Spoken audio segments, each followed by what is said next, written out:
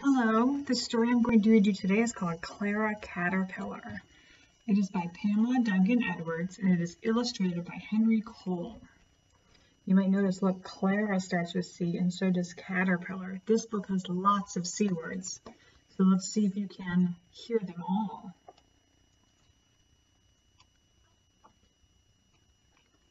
One day, a cream-colored butterfly laid an egg on a cabbage leaf. "Grow up to be courageous and contented, Clara," she called to her egg as the wind carried her away. Do you see that little tiny butterfly egg right there?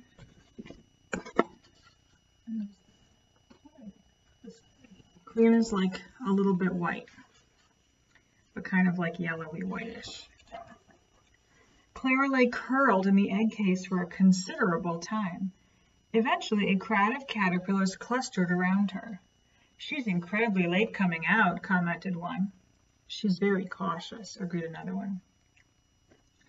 A curious caterpillar knocked on Clara's egg. "This is Cornelius," he said. "Come on out." "But I'm comfortable in here," called Clara. Look at all those different caterpillars. And they all look different too. And look, that must be Clara, and there's Cornelius. "Who cares if she comes out?" scoffed a scowling caterpillar called Katisha. "It's clear she'll only be a cabbage caterpillar. Cabbage caterpillars are so common." "Don't be cruel, Katisha," Cornelius scolded. "Cabbage caterpillars are cute."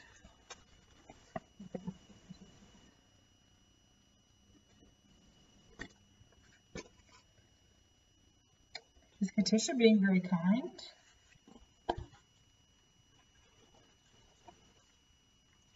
"Did you say cabbage?" cried Clara. "Cabbage sounds scrumptious." So Clara cut a hole in her egg case and clambered out.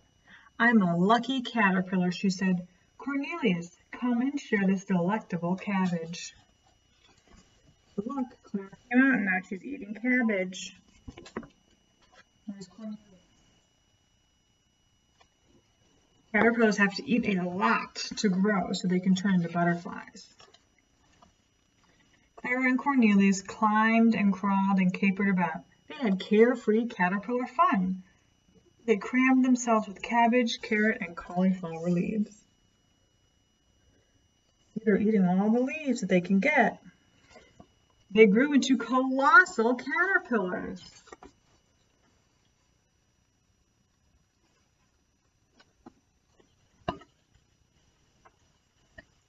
Then one day, Cornelius called, "Clara, come and make your chrysalis."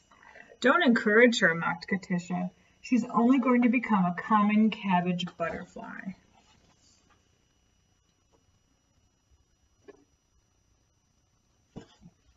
"Why is Katisha being catty?" Clara asked. "Katisha is conceited," comforted Cornelius. "She knows she'll become an attractive crimson-colored butterfly." Crimson is like a bright red, just like she is now. So she thinks that because she's bright and colorful, that makes her better than everybody else. Then Clara, Cornelius, and the other caterpillars caught onto the cabbage, carrot, and cauliflower plants with cottony threads. They crinkled and discarded their skins and cuddled down inside their chrysalises. Look, they hang there and then they start to make a little case. It's called a chrysalis, like a cocoon. And they wrap it around themselves.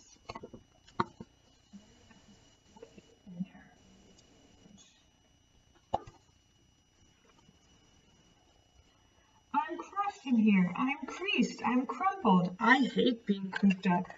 I'm cramped. I'm coiled like a corkscrew. My back tickles. It's making me cranky. I can't scratch. I can't cope," complained Katisha. Look, that's her complaining the whole time. So that's, look, it starts off green, and then you can start to see it change colors. You start to see in there?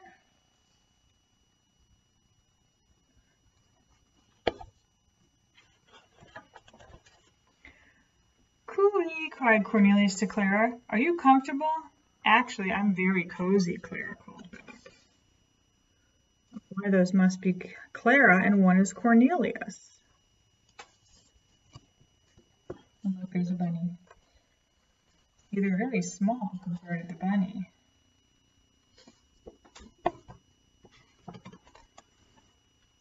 And one morning the chrysalises began to crack and out climbed the delicate creatures. "Cool!" cried Clara. "You all look captivating. Cornelius, you're a terrific copper color." Copper is like a penny, that bright shiny.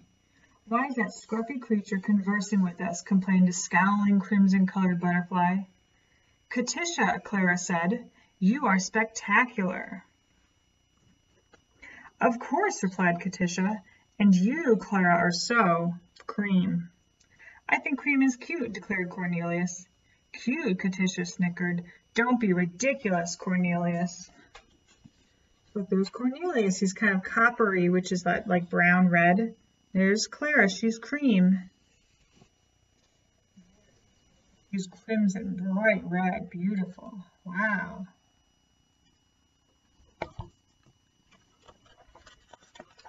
Then Katisha climbed toward the clouds on her scaly cobweb wings. Suddenly, a crow cawed and scared everybody. "Snack time!" he exclaimed as he caught sight of the crimson-colored Katisha. The butterflies panicked and frantically scattered in all directions. Oh, look, she's so bright and colorful. The birds saw her, and sometimes birds do eat butterflies. "You can't escape!" screeched the crow to Katisha. "Katisha, I'm coming to the rescue!" cried Clara. "Clara, be careful!" screamed Cornelius. Plucking up her courage, Clara flicked her wings at the crow. "Catch me if you can, you scalawag," she taunted. Then Clara curved down and ducked into a camellia bush. Oh, look, there's Katisha and Cornelius. And there's Clara. She's trying to distract him so he doesn't eat her friends.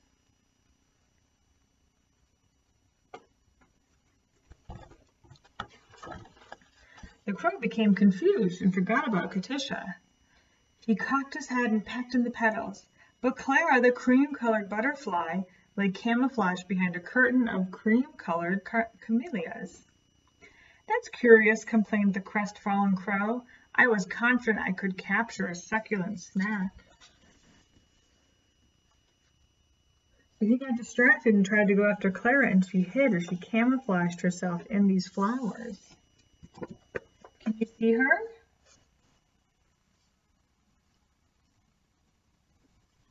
There she is. But the crow can't find her because she blends in. She's the same color. "The coast is clear," Cornelius shouted. "The crisis is over." "Congratulations, Clara," complimented the other butterflies. "Clara, you're so clever," cried the shocked Katisha. "I could never camouflage myself like you. I'm too colorful. I was crazy to scoff at your cream color. It's incredible. And cute, too," declared Cornelius. So Clara saved the day, even though she's not a bright color like everybody else. She still was important.